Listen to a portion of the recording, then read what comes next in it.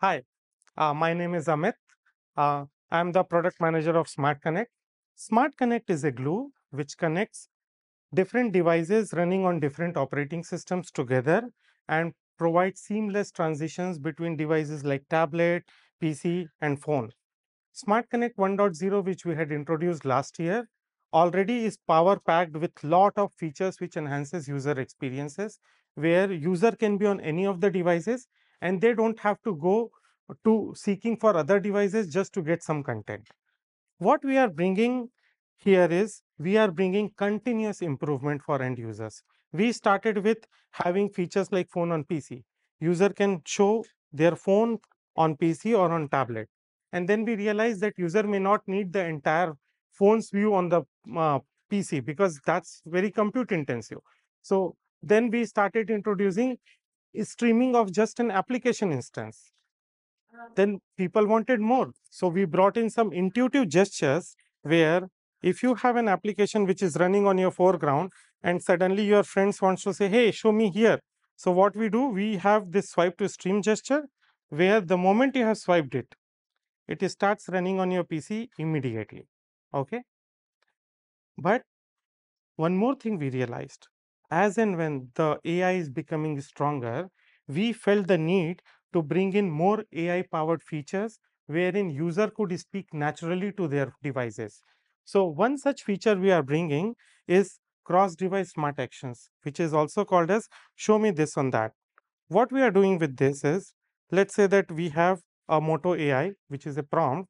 Here we can just say launch Instagram on my PC. So the moment user said this could be for any kind of action, any kind of application on any kind of connected devices. It immediately opens up the applications onto your PC. Now, you could also say the same thing for any other application onto your tablet. So you can say open WhatsApp on my tablet. Now, how beautiful this system is, it understands the object and the target based on the relation of the devices. Okay.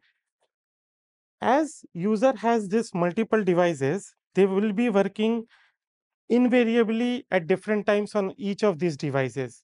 And working on different applications, they might be downloading a file here, a file there.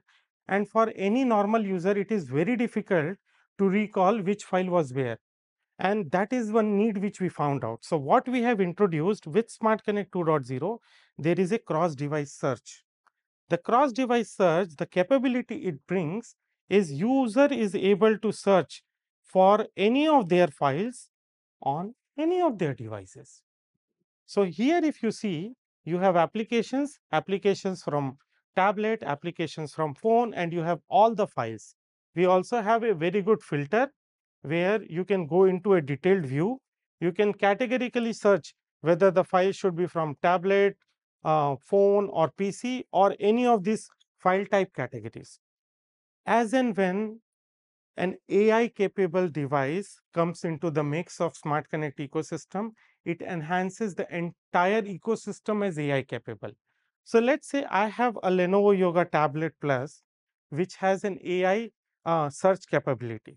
So what we can do using this capability from any device, whether it's a PC or from phone, I can simply do an natural language semantic search. I can say places to eat. Okay. When I set places to eat, it searches for file which might be stored anywhere. And in this instance, it finds out a file.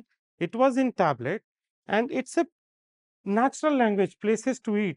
Those file names and file contents are not there in the file, but because of the power of AI, it is still able to search. And then you can share it with any of your friends.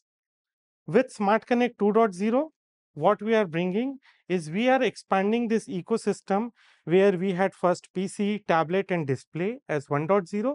We are bringing ability where people can connect to their IoT devices, be it be watch, buds, tags, or their VR headsets.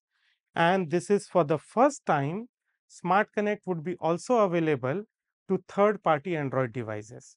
So, on Windows side, we were already open. It used to work on any Windows 10 or 11 devices. With Smart Connect 2.0, it's going to work across any Android devices.